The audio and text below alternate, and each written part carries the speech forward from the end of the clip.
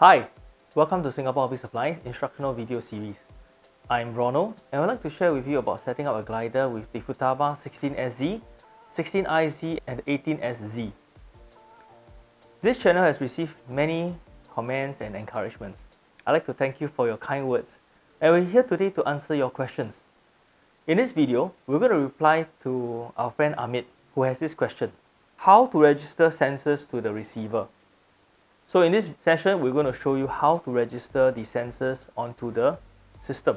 We think that this video will help many who are trying to connect sensors onto the system. First of all, we need a few things. One, we need a Y-cable. We need external battery, right?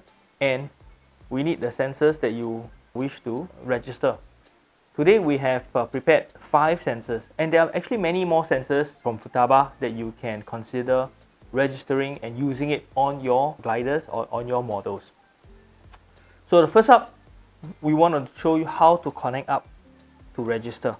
So first of all, the Y cable on the one end of the leads, we connect to the back of the 16IZ.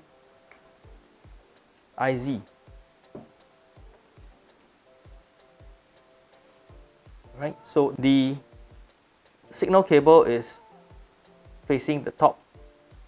We connect them in. Okay, once they're connected, leaves us the two ends. One is to be connecting the battery and the other one to the sensor.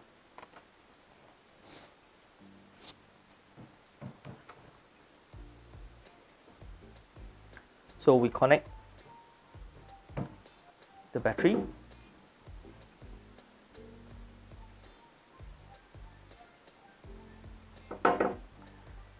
And the first sensor that we're going to be connecting is the SBS01TE. It's a temperature sensor.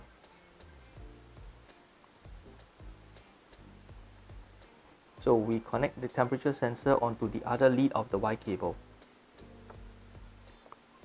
Okay.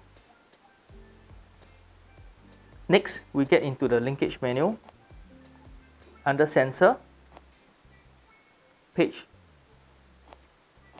3 of 3, we click register. Okay, registering succeeded. You will see it on the sensor type, page 1. Right, this number ID here is the ID on the sensor. Okay, so this is done. We will do the same for the rest. Okay, I'm removing the temperature sensor. Next sensor that we have here today is the SBS01RO. It is a optical RPM sensor. You can use optical or magnetic to register the RPM using the sensor. So we similarly, battery connected, we plug in the sensor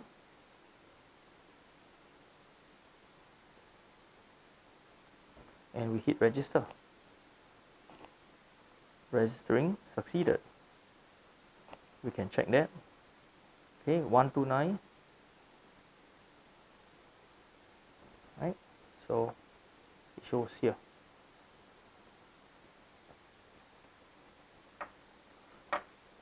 Next is the SBS01C. This is a current and voltage sensor 2-in-1. Right, so we join the wires on the positive line, and this goes to the positive and negative. The sensor will display the current going through the system and also the voltage.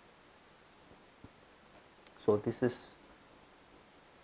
the similar method of registering it.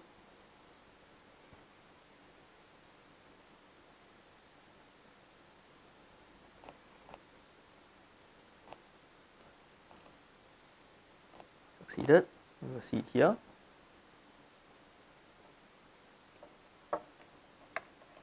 Okay, next sensor is the SBS FASST02A. This is one of my favorite sensor. It is an altitude sensor. It displays the altitude and it also works as a barometer.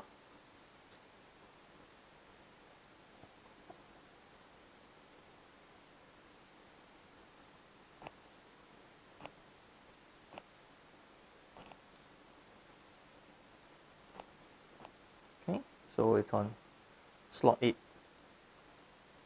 Okay, you just have to verify the numbers. It's correct. And last but not least, this is another optical sensor popular among the helicopter pilots. And this is the SBS01RM. Okay, so this is a magnetic RPM sensor.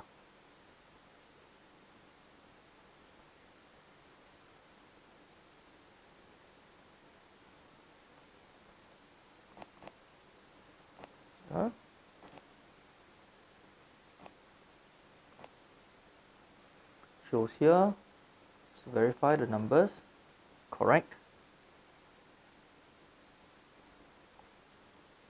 Okay, and we're done. So all the 5 sensors are now registered to the system. Now we will plug them in to the receiver and see how the readout shows. We'll remove the Y cable from the 16IZ.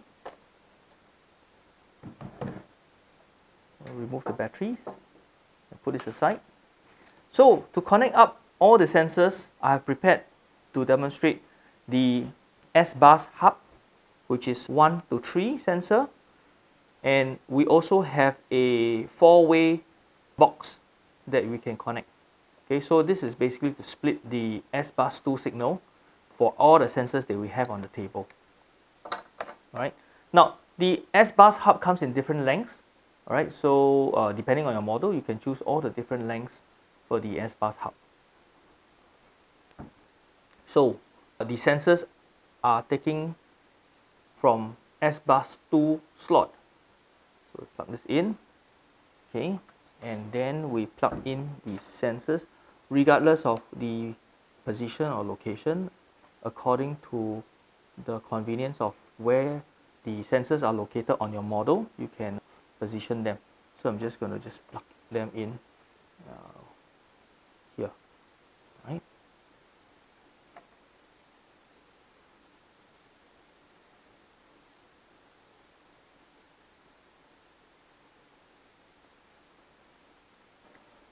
Okay.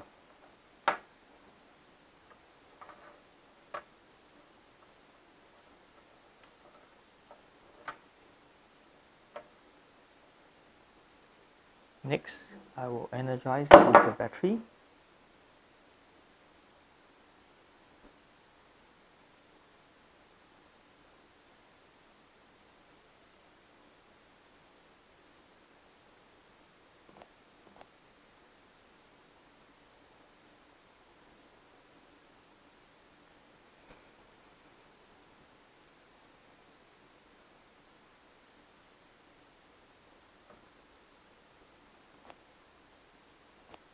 And when I get into the telemetry page, it will show all the sensors.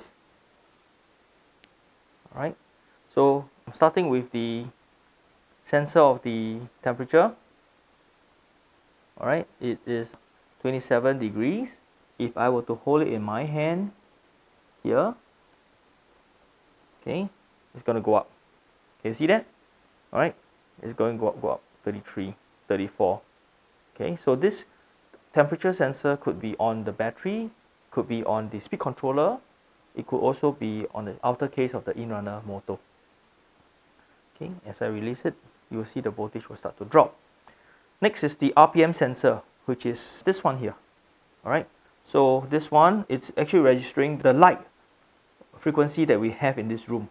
If I were to cover it up, it will drop to 0. Okay, so if I were to just simulate using a pen to shake over the sensor, alright, it will change the RPM. Current, of course, we have not connected any circuit to the sensor, thus you will see no reading here. Okay, this rotations, RPM sensor rotation. So this is the one that I mentioned about for the pilots, you know, where they mount the sensor over the clutch bell or the main gear, and then they have the magnet going through the magnetic RPM sensor. Okay, and last but not least is the altitude. So altitude is here. All right, so if I were to bring this whole setup upwards, okay, you will see the gain in height accordingly, and it's also a variometer. All right, so this is how the sensors are working as we connect up, and you see all the lights on the sensor should actually show green. Okay, green means that it is connected and giving the information to the system. Last but not least, I will show you as well how it shows up on the main page. If I were to tap this button here, it goes into telemetry. Alright, then what we do is we can select what we want to show. Okay, first we could show the battery, receiver battery. Next we could say, okay, I would like to see what is my height, temperature, RPM sensor. Next page, another RPM sensor. Okay, and so on and so forth. So we can have multiple sensors displaying the information on the main page of the 16IZ. Okay, so this is how the telemetry system works. Now, threshold limits can be set up on every of these sensors. So for example, if temperature, you would like to set maximum of a certain temperature, maybe 60 degrees or 50 degrees, anything higher than that, it will beep or it will read out. Or altitude, if you do not want to exceed a certain height, you can also set the limit on the telemetry manual. Well, we hope this session was helpful to you. Please like and share our videos if you enjoyed this session. For more upcoming helpful videos, do subscribe to our channel. Keep your comments coming, and thank you for watching.